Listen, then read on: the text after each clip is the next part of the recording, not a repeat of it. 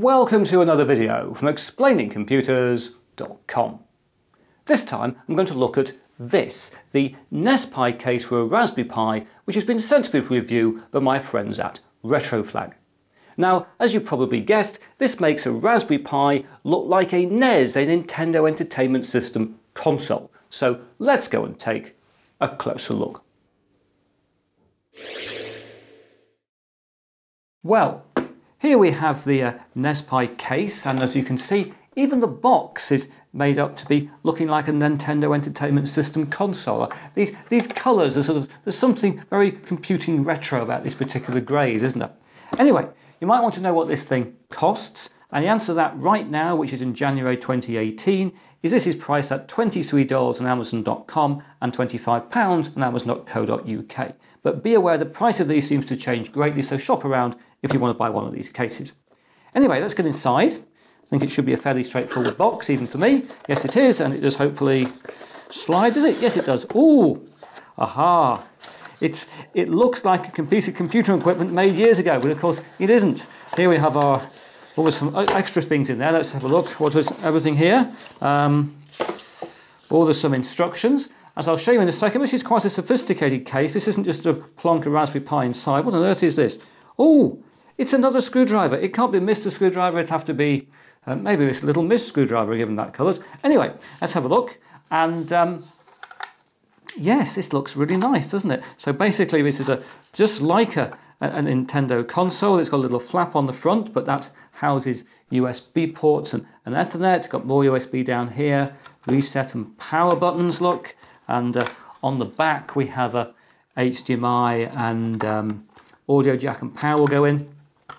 But it's all wires up with a circuit board and stuff like that. So let's have a closer look inside. And there seems to be, yes, there's a little packet. Which has got some screws, should have guessed that. And as you can see, this basically expands things out. So the Raspberry Pi goes in. Let's just show you a Raspberry Pi. I've got a Raspberry Pi, I think this is a Raspberry Pi 3. It is. This thing will fit a Raspberry Pi 3. It'll also fit a Raspberry Pi Model B Plus. It'll fit a Raspberry Pi 2. Haven't got one of those out today. It'll also fit a Tinkerboard. You can put lots of different things in this case, but we'll stick with a Pi 3. And the basic way it works, if we just get all these things out of the way, is that the Pi has its HDMI connector and connector for audio. If you're using it coming out the back, and just get that in there. There we are, like, get in your little swine. How's it? Oh, probably best not to have an SD card in your Pi when you're doing this, Chris. That's what it is. Yes, if you take the SD card out first, it fits so much easier. That's a surprise, isn't it? So that will go in like that in there, and then the way it gets powered, or you've flicked off screen, and the way it gets powered is via the GPIO open. It doesn't use the Pi power connector. It actually uses the power connector a bit lower down, which powers this board at the front. So this is a case and a half. So this actually goes on the GPIO block to power from pins 4 and 6. Let's put it on. Let's be wild. Just seeing how it's all going to fit together. That'll work on there. And then as you see, basically you have a USB hub on the front here. So you only connect to one of your USB ports via this connector there, and that would go in and in there. And when your Ethernet connection, also Ethernet connection, how are we going to say it today? I'll say it right next time. That also goes in to the board, and just obviously it's just a straight extension lead. Nothing fancy going on there. That goes in like this. I'm just excited by this case. This is a very nice idea, isn't it? Let's put the connectors where people want them, as opposed to put the connectors where we're normally forced to have them, isn't it? And getting this right is fiddly, isn't it? But never mind, that goes in there. And yeah, so that would basically wire up like that. And as you see, it fits the Pi 3. I just want to check it does fit a Tinkerboard, so I'll just try that out as well. And yes, as you could see, you could put a Tinkerboard in here, because it is a Pi compatible computer. Get in there, you little swine. Got it in. There we are. That's how that would fit in there. Only difference here, the Tinkerboard has to have its Ethernet connector the other way up, but otherwise it goes in.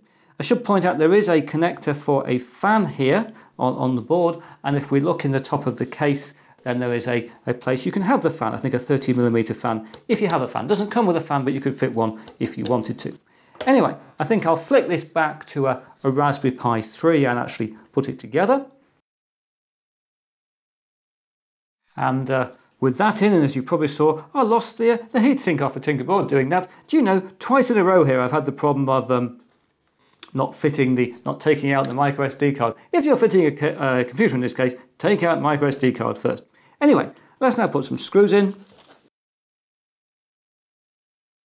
And there we are, we've got the Raspberry Pi 3 secured in the case. They only seem to have supplied 2 of these little black screws to put it in, but that it's absolutely solid with that. And so all I've got to do now is to put the case on top, the case on the case, if you see what I mean. That goes on like that, and somehow fastens down there. What have I done wrong there?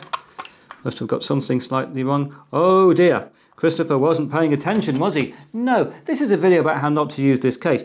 This screw should not have gone in there at all, because this screw, I should not be criticising you for lack of screws, it's because I've not done it properly. Deary me, if I'd done it properly, everything would have been fine. So let's put it in the correct place. These black screws go at the back. Took a little bit of getting in there, and I now see these bits at the front fit on the other bit of the Pi, so that goes on top, like this, and now fits perfectly. Isn't it strange how things fit perfectly when you do them right? And the other screws will go underneath.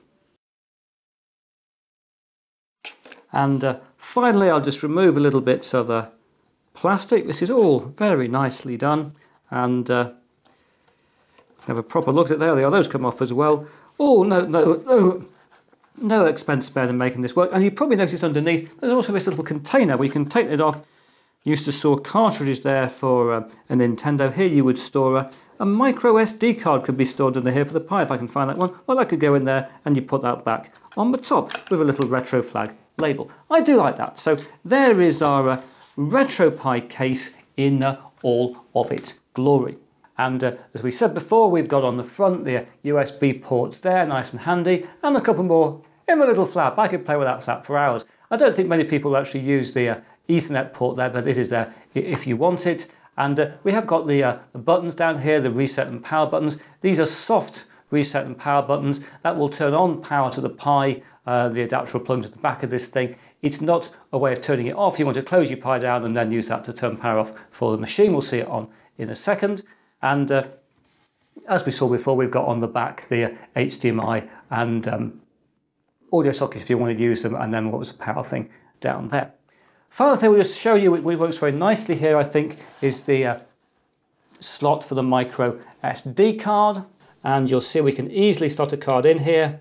Very, very straightforward. That's hardly a surprise. You can also get it out easy though. If this was a Raspberry Pi Model B Plus or a 2 or a Tinkerboard, we could just soft touch and it would fling out. But of course, that doesn't work on a Pi 3 for some reason. They got rid of the sprint mechanism. But you can very easily just take the card out. And I think it's great to have a Raspberry Pi case where you can easily get your micro SD card in and out. Anyway, I think we should now just power this thing up, check it works, and do a little bit of retro gaming. And here we are. The Pi is now all connected up and powered up in the NES case. You can see the nice little red LEDs on there. And I've got a Rai i8 dongle plugged in front to control it wirelessly. And guess what? I'm playing Pac-Man. Okay, you cry, Chris, that's not a NES game, and you're absolutely right, although I'm sure there must have been some version of Pac-Man from a NES at some point. But here I'm actually running the DOSBox emulator. I'm running a program called PacPC. And if you want to know how to do this, look at my Raspberry Pi Windows 3.1 video where I showed you how to set up DOSBox and do things like this. But I think it's nice to see the NES case there running with the PacPC, just showing what it looks like to be running a retro game.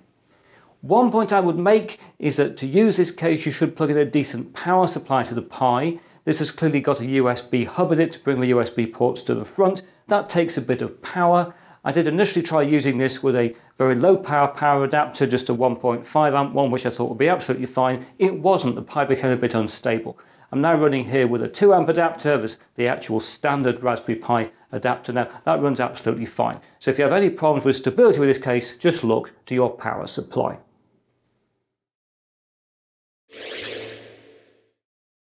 Whether or not you're a retro gamer, the NESPi from RetroFlag is a very nice case which keeps a Raspberry Pi 3 or a Tinkerboard looking very cool when it's standing next to your television. It's also a case that manages to keep the HDMI lead and power leads to the back and puts the USB ports at the front, which is very handy and something I can't think of as being achieved with any other Raspberry Pi case. Although of course if it is, you'll let me know about it down in the comments section. But now that's it for this time. If you've enjoyed the video, please press the like button. If you haven't subscribed, please subscribe, and I hope to talk to you again very soon.